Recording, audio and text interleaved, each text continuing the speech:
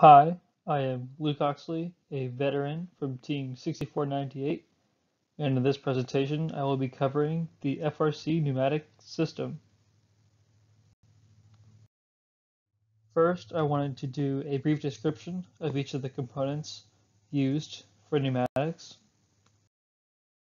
First is the air tank, and this stores pressure on the robot, and in this case it is at 120 psi.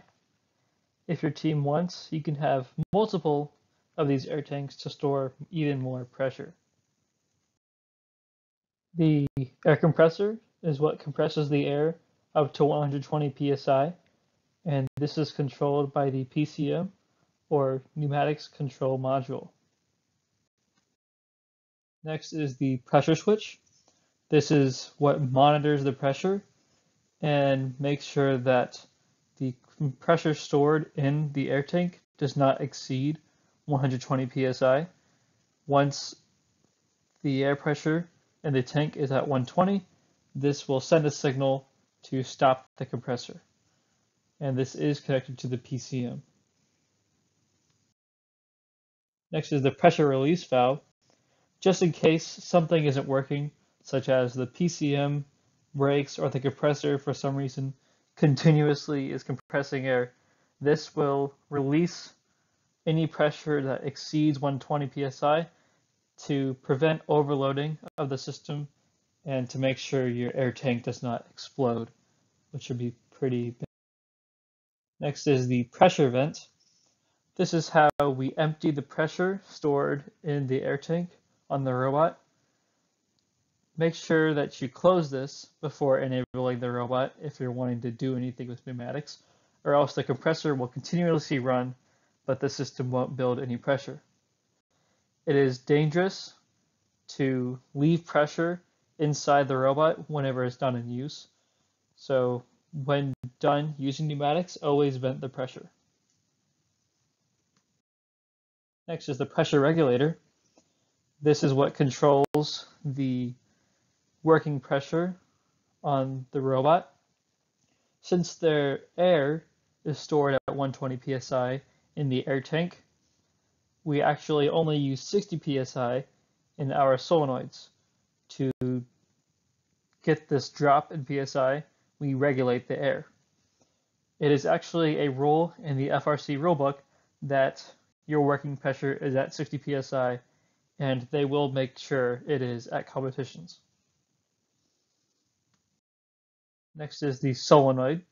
This is how we electronically control airflow to actuate pistons, and this is connected to the PCM.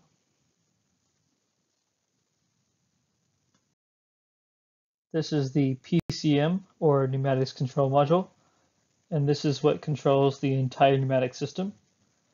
In order for the rubber Rio to communicate to this, it uses the CAN bus. As you can see on this device, the CAN bus is right here. For this device to get power, the 12-volt input ports are right here. The compressor connects right here. The pressure switch connects here. And all of these are actually labeled on the PCM. And all of these ports labeled 0 through 7 are where the solenoids connect to. Whenever we want to convert this compressed air into linear motion, we use a pneumatic piston. Now there are two types, double acting or single acting.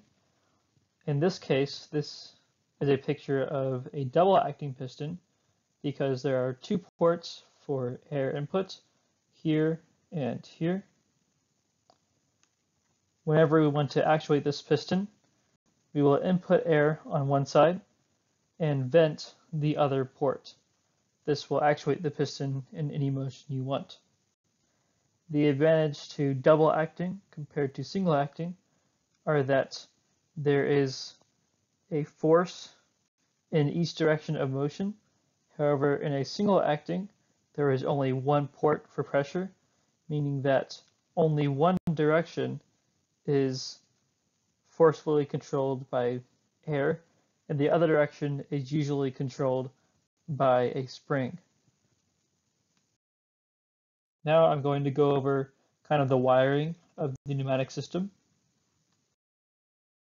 Now this is the wiring in terms of air hoses. So first we have the pressure is compressed here. Generally, we connect the pressure release valve directly to the air compressor. This isn't always the case, but that's just kind of what we do. Next, the air travels through and is stored in the air storage tank. And then somewhere along the line, you have to have these components. The pressure vent, which is where whenever we're done with the pneumatic system, we can vent the stored pressure.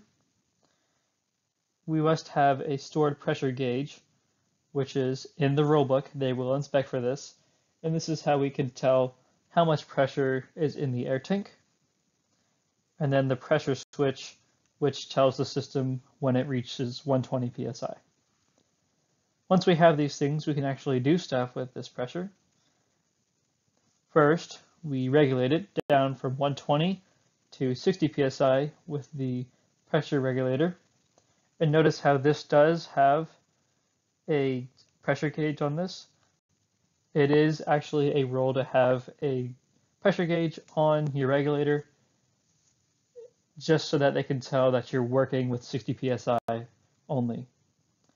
Once you regulate it, the air will go to solenoids and then to pistons.